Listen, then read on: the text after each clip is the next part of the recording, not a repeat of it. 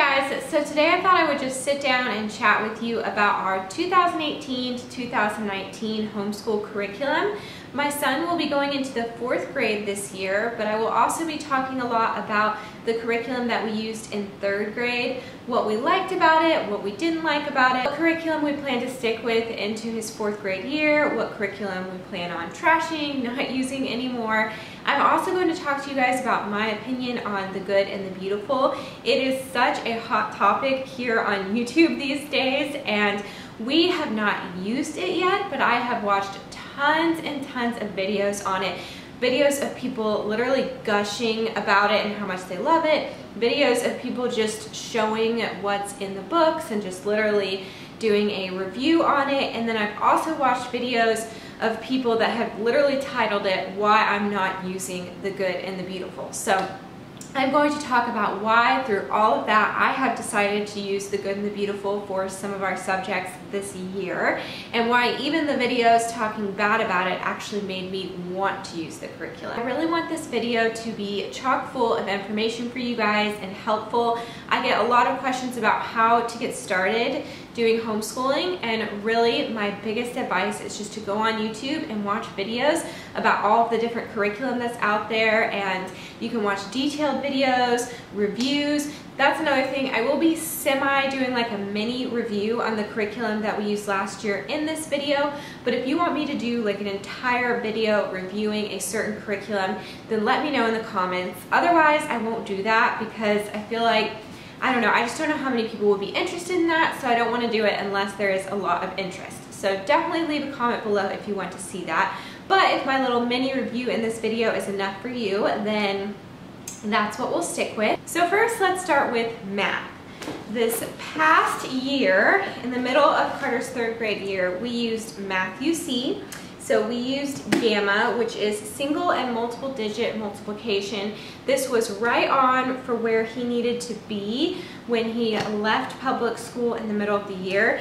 This is actually meant for an entire year, but we finished it in one semester because he was already, he already had covered basically the first half of this book in public school, so we just kind of skated through the first half and then really focused on the second half after that.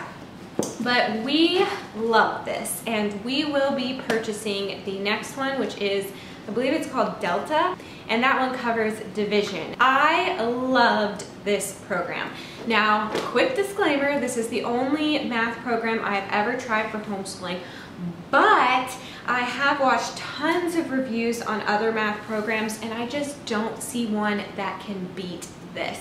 One con, I would say, is that it is kind of pricey, but if you think about it, it's only pricey up front at the beginning, and then it gets cheaper, especially if you have multiple children. You can reuse basically everything except for maybe the notebooks. Like, we wrote in the actual notebook. It was nice to just have it all together, but if I wanted to, I could have just taken copies of this so I could save it for a future child, but I didn't do that. Okay, so I want to quickly just say why we're sticking with this program. One, I love how many worksheets are in here. There is a ton, you guys.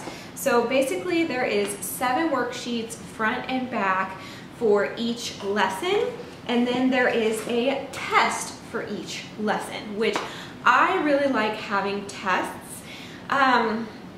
I would honestly like to have them for every single subject that we do, but especially math. And the only reason, not to keep track of grades in our homeschooling, but the only reason is just to see where my child is, to really see something concrete that tells me, okay, he is understanding this concept, it is time to move on, or, oh, he's not really getting it, we need to focus on this a little bit longer and then maybe retest.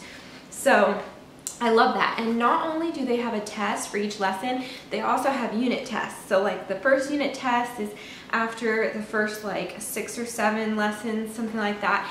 And there's a couple more unit tests, and at the end there's a final test. And Carter did really amazing on most of these tests, so I was very proud of him, but it was just really good to see that he was in fact ready to move on. Another thing I liked about this program was the DVDs. I don't have them in my hands right now, but I personally like the DVDs not because they're the most entertaining or fun. Like I think it's called Teaching Textbooks. I've seen some reviews of that online, and it's very colorful and it's like a computer game and it's more interactive in that way. But I just don't see that as being realistic for the rest of their lives. I want to prepare my kids for college, and I don't know, that just doesn't seem realistic to me yet. But every kid is different. For my kid, he can learn from these DVDs. What I like about them is it's just a teacher. He looks like a professor. Like in college, I took a lot of math, which is why math is my favorite. And he just reminds me of one of my college professors. Most importantly, what I liked is that it is a mastery program. So basically, you master single and multiple digit multiplication before you move on to division, which I think just makes sense for math because math is so foundational. I think a lot of people struggle with math because they got lost at some point. They didn't fully learn or understand something in math in their career of school and their school career, and since they didn't understand that, they didn't understand most things after it, because you needed to understand that to understand the other things. That makes sense. So, and then it just gets frustrating and confusing, and of course it would be. So I think having a mastery program, really making sure that they understand the concept before moving on, makes sense.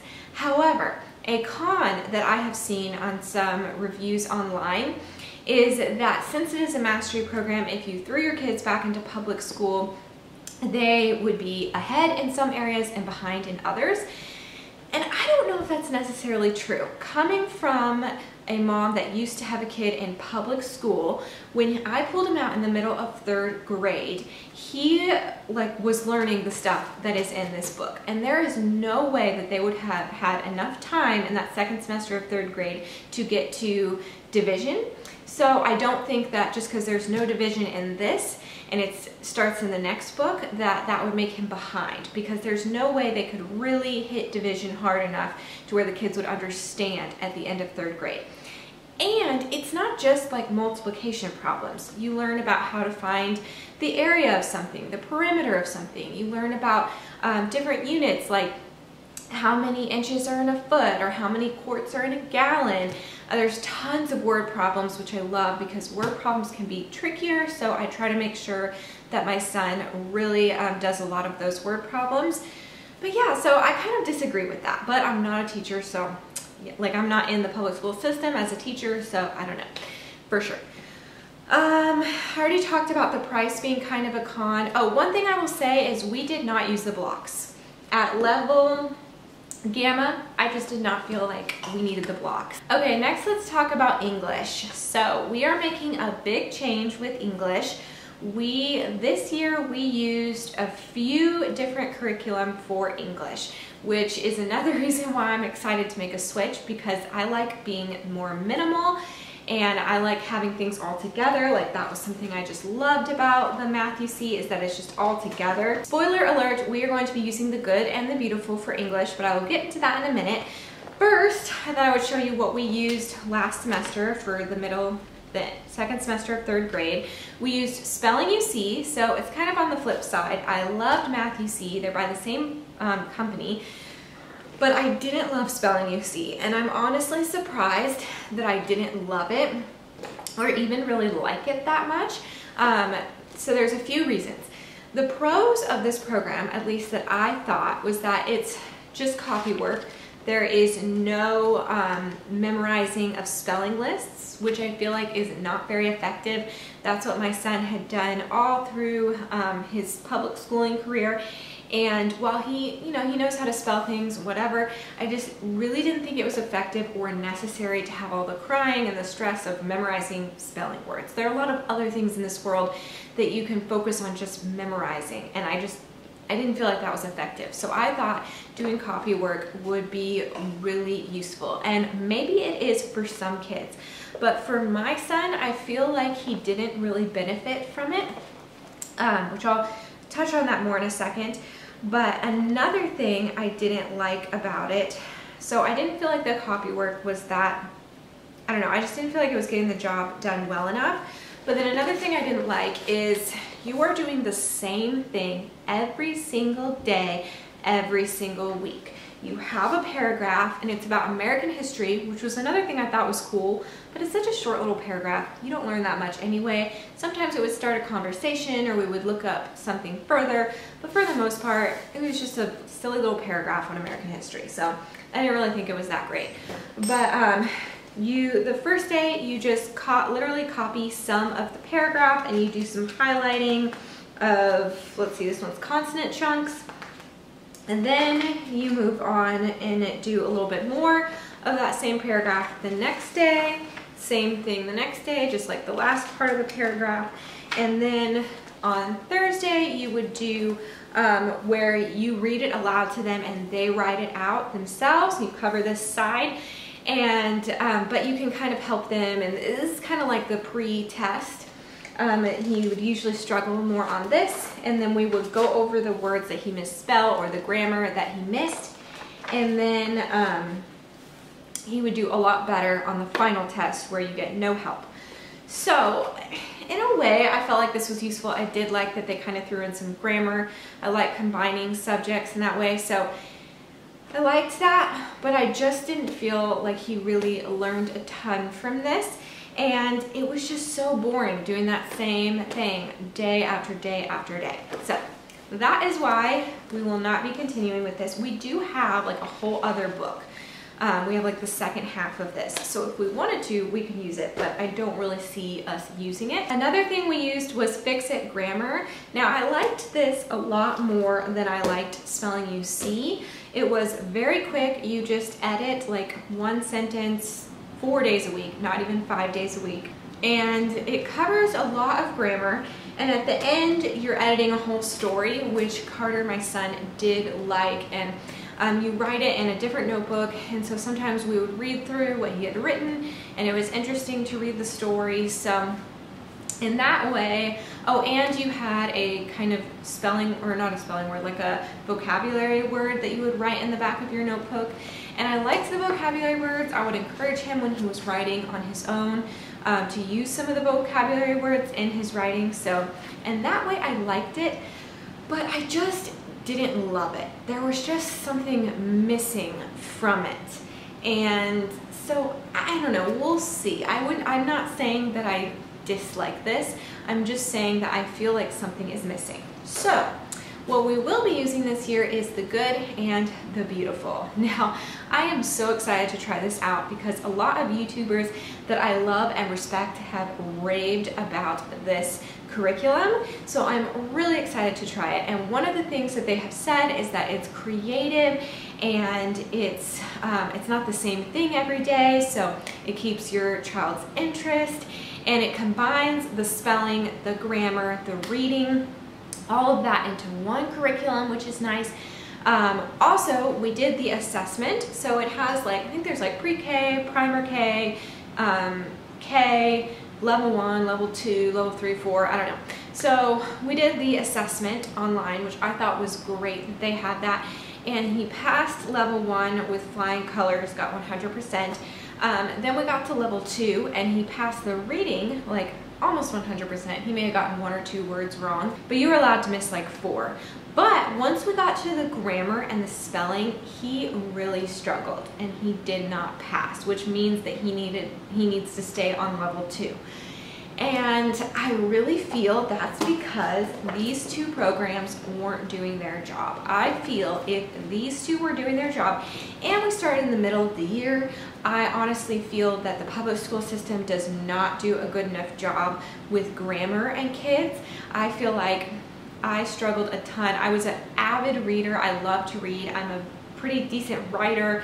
I'm just an English kind of oriented person in that way. I'm also kind of math oriented, but I struggle with grammar even to this day, and I really feel it's because I did not get a strong foundation when I was in elementary school, middle school, even high school. So I just think that it's a common thing. I think grammar is tough and kind of tedious, so I just think it's important, so important to give your child that gift of understanding grammar. So I don't know, I just don't think those programs did a good enough job. So I am excited to try out The Good and the Beautiful, and there are a lot of ladies I trust that say that it is very good and there aren't gaps and holes in the program, so I'm super excited about that.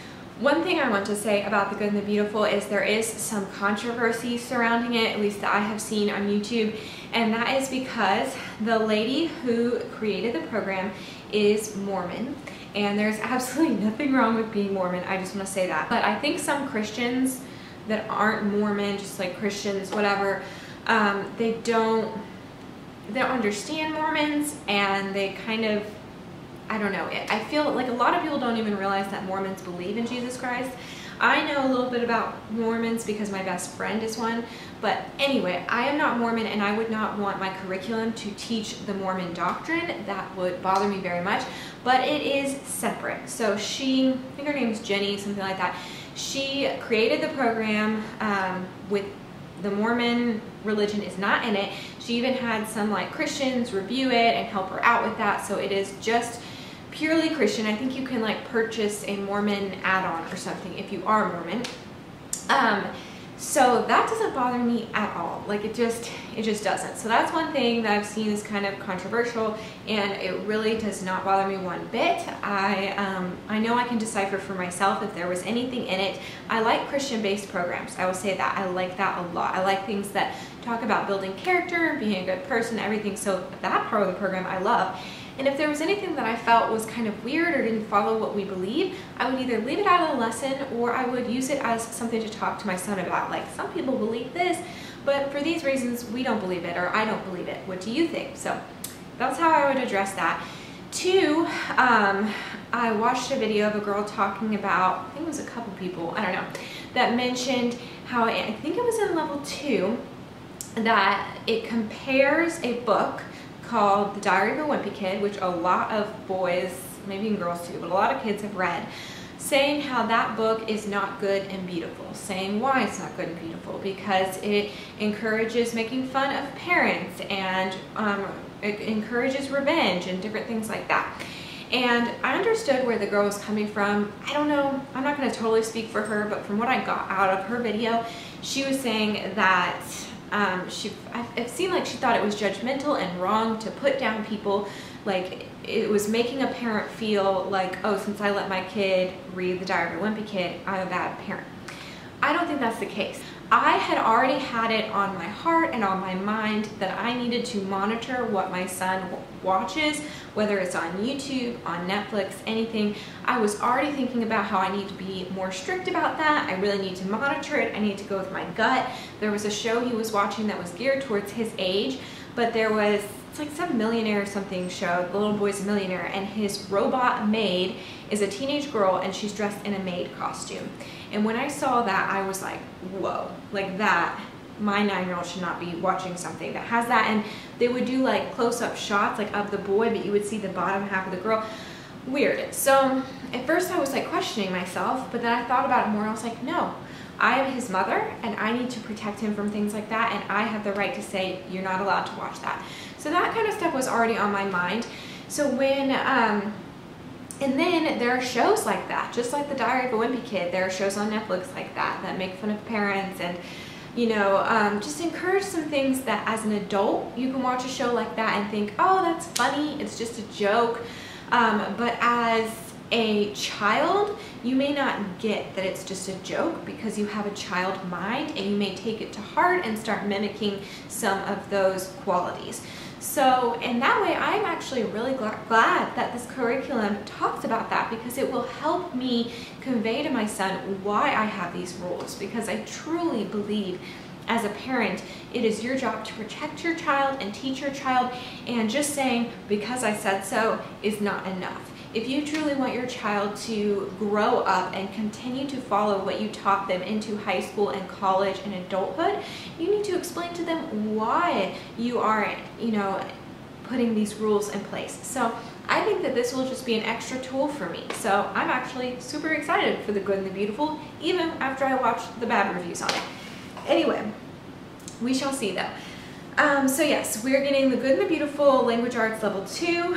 We will be getting any books that they suggest, like chapter books. That's another thing I'm really excited about the Good and the Beautiful about, is that they give lots of chapter book suggestions that go along with what they're reading, which I struggle, and with their level of reading. And I struggle sometimes to find books that are, one, on my son's level. Sometimes we'll buy a book and it'll be too difficult for him to read, and so he won't want to read it, even though the content was something he was interested in. So I'm excited for someone to tell me, hey, when you're on this level, your child's on level 2, so they are going to be able to read this book, and it has to do with the schooling. And it's a good and beautiful book.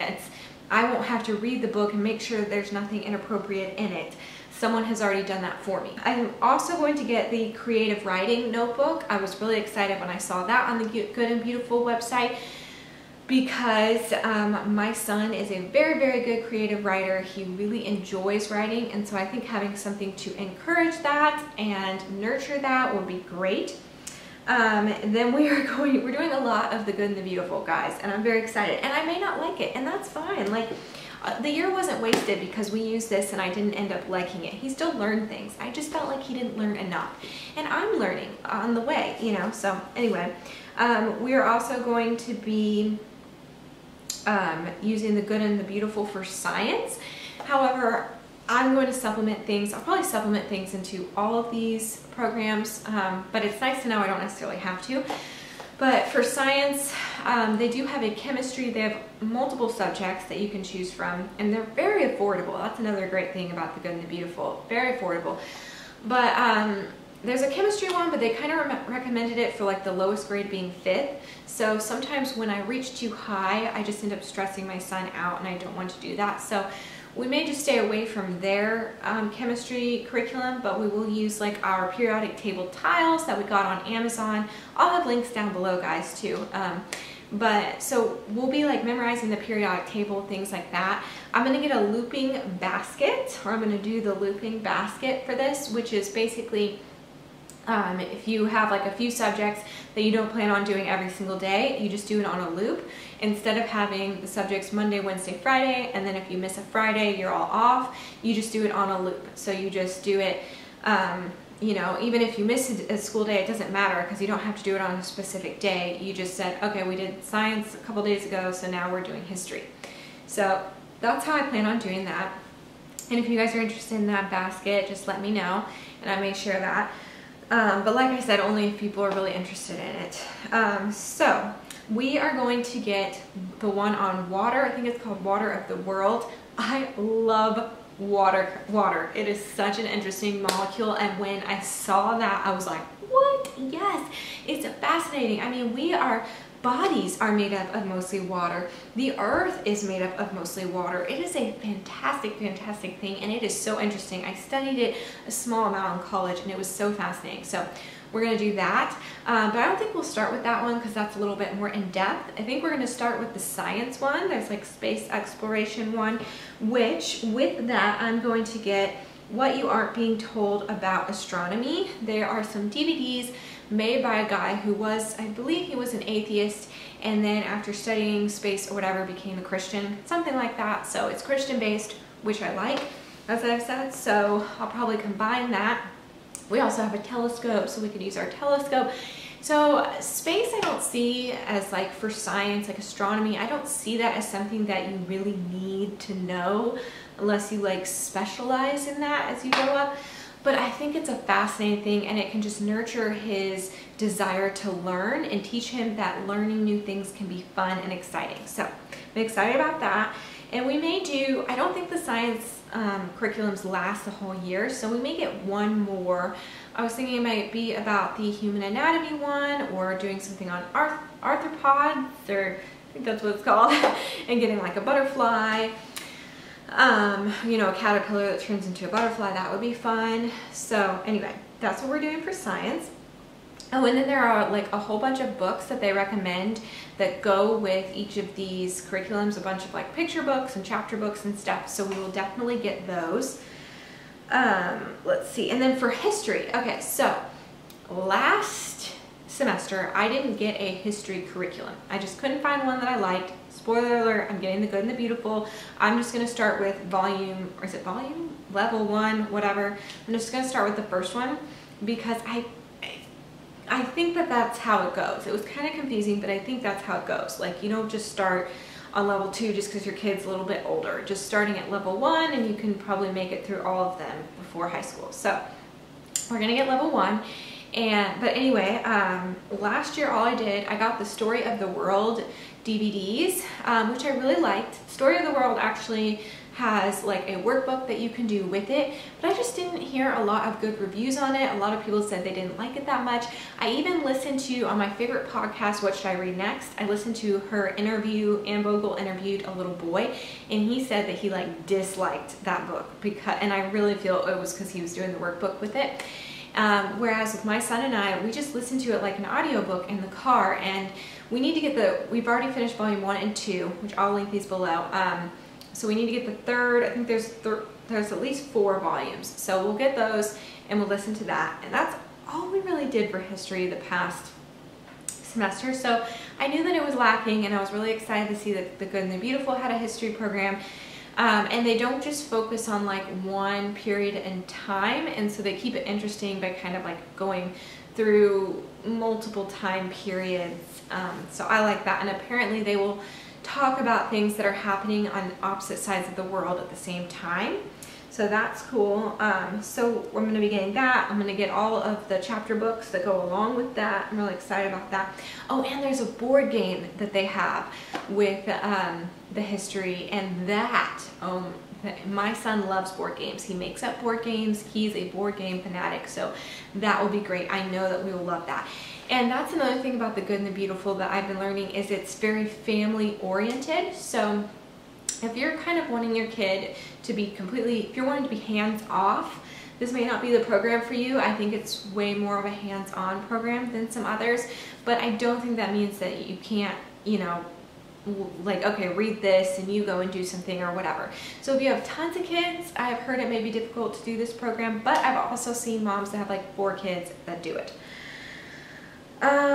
So yes, we'll be getting Story of the World.